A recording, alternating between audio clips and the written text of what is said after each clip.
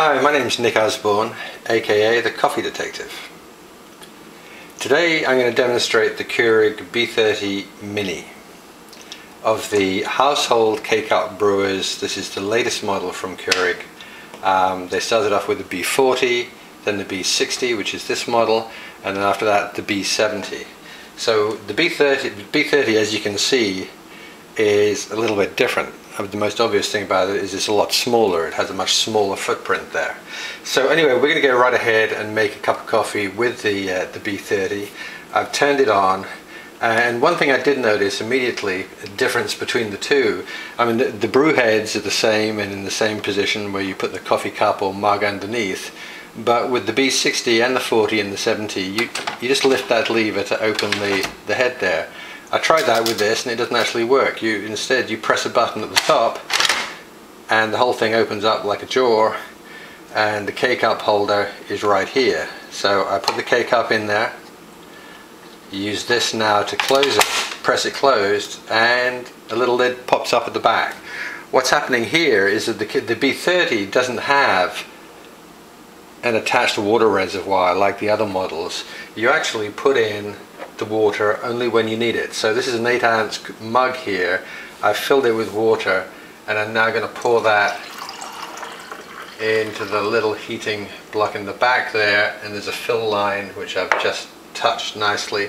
I close it up and I'm just about ready to brew. Not quite though. There's a little green flashing light up here and the brew button hasn't lit up yet, and that's because the B30 has two little sensors at the bottom here, so that it won't brew a cup of coffee until you put a cup or a mug underneath. So now the light's flashing on the brew button and I can press that.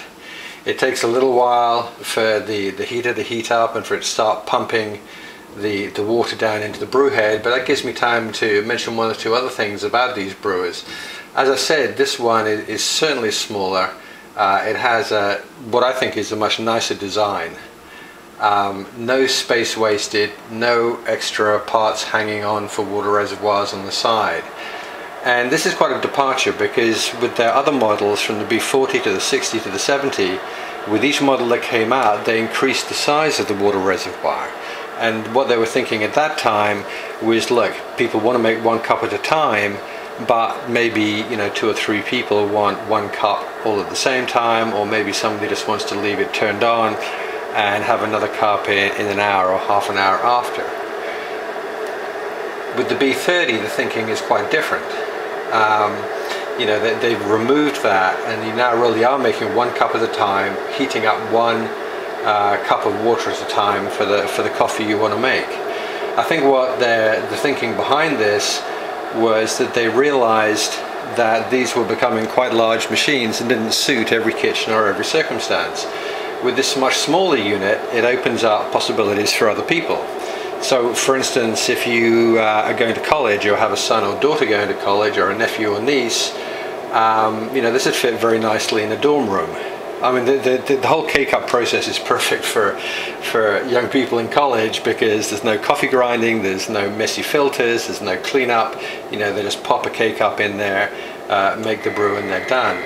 It's also very good for people with very small kitchens or kitchenettes or limited counter space. And I know people who've purchased this for use on boats and RVs, where again space is at a premium. One other way you can use the Keurig B30, and it's what I have planned for this little one here, is that when you're traveling and you're going to a hotel or motel and you're not sure if to have a coffee maker, or otherwise, like me, you get faintly disappointed by the coffee that you can make in your hotel room, I think I'm just going to pack this in my checked luggage, throw in some K-Cups and a coffee mug, and I'll be all set. So much more transportable, it's much lighter, has a much smaller footprint, and really ideal for any circumstance where you still want all the convenience of K-Cup coffee, but you don't want to take up as much space with one of the larger models. So there we are. The coffee is made. Now, as soon as I took that out, you may have noticed that the noise inside the brewer stopped. What's happened actually is the brewer has turned itself off now. I mean, I can, using the electronics panel here, I can set this to turn off at 10 minutes or 20 minutes or 2 hours after I've last made a cup of coffee.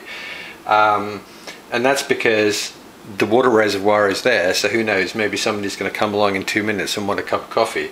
This one really is the 1-cup coffee maker. So it saves space, but it also saves on energy because it immediately turns off the heating block within seconds of brewing that wonderful cup of coffee. So that's the B30. I like it, I like how it works, and I really like the design.